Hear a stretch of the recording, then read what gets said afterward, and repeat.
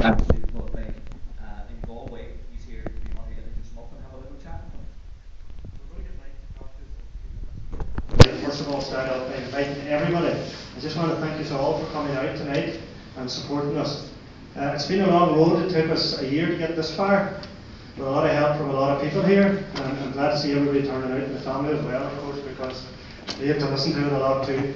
And what we're going to do is we're going to introduce all the writers and the committee members. When I heard about this first, I actually heard Mike, the guy who's going to speak after me, talking on Hector on 2FM in the morning. Did you just say 2FM? Yes, that kind of do. So that's when I first heard about it. Now, I probably had followed it, like a lot of bikers here. We would watch different programs that we'd see it on TV and different things. Big concept in England. So when I heard Mike talking about it, I made contact with Mike and we spoke over the phone, and when it blossomed from there. Myself and Peter, one of the other members, went to Athlone to meet Mike and some of the Galway group and other groups from all around the country. That was back in November.